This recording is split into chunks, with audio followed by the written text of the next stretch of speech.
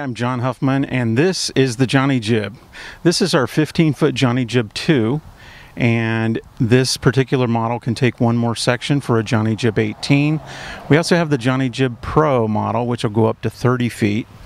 We have a Sony HDV camera on this one, which we'll show you in just a minute. But before we get up there, let's start at the rear and talk about the controls for the pan and tilt head. We've got a pan and tilt control here with speed control, and we also have a length control on this particular model.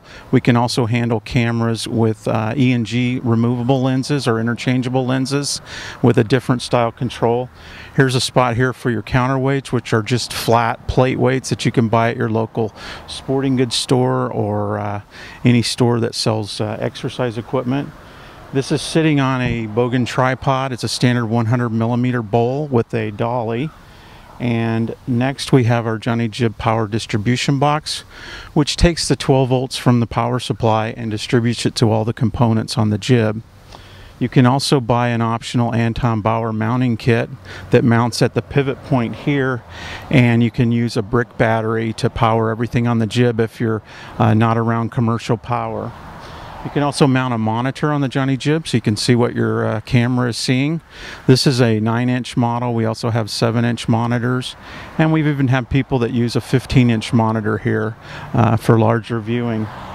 The jib is in 4-foot sections, and they overlap 1 foot, so each section gives you 3 foot of height or 3 foot of reach. And all the tubes are aluminum, powder coated.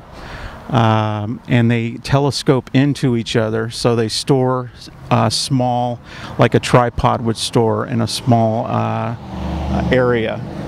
We also have the JonyJib wiring kit, and that takes all the signals from the front of the jib to the back, as well as the controls from the back to the front for the pan and tilt and for the zoom and focus.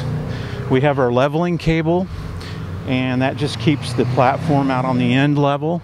The JonyJib doesn't require any cantilever cables, so you won't see those on the JonyJib. The mast is stout enough to handle any kind of wobble. There's no wobble on the jib when you stop abruptly or if you go up and down quickly. It doesn't need any wire stabilization.